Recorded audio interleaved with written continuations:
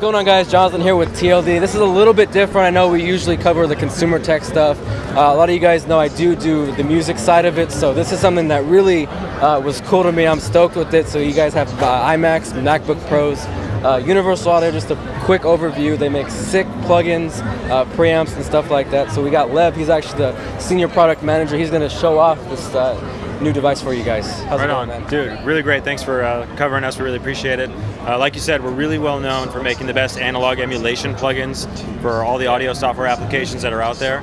Up until now, we've been limited to the PCIe machines, the big tower machines. Yeah. What we've announced at the show is we have a Firewire 800 UAD-2 product. It's the UAD-2 Satellite. So you guys, that's awesome for you guys, because before you were limited to Mac Pros. Some of the older MacBook Pros they had the Express slot, but now since Steve Jobs don't care about that no more, kind of left some people in the dust. So this is for iMac users. Most of the MacBook models, and he's going to tell you guys a little more about that. Right. So when you look at the laptops, the iMacs, Mac Minis that are out there, they have all got Firewire 800. There's only a couple models that don't, and so it means that anybody with that machine who wants to do production on the go, or maybe that's their primary music making machine, they can now run the full library of UAD-2 plugins. So anything like the Studers, the Manleys, the Neves, all these classic emulations that we've done can now be run on an iMac. And what we've got here is just that. We've got the Neve channel strip, the solid state logic, or the SSL channel strip.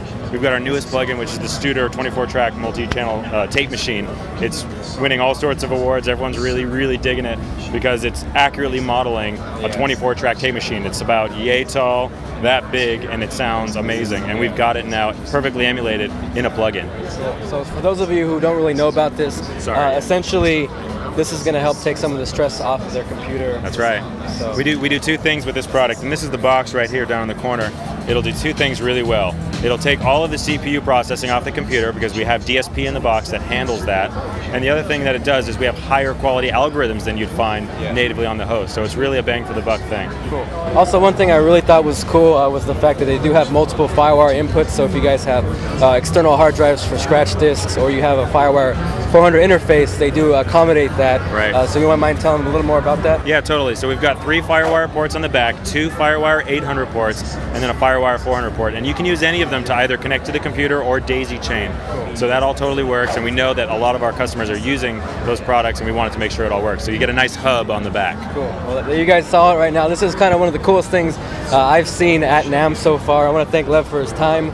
We're going to jump to a couple of audio clips so you guys can see the difference of on and off and really what it does to the sound. Right on. Thank you so much.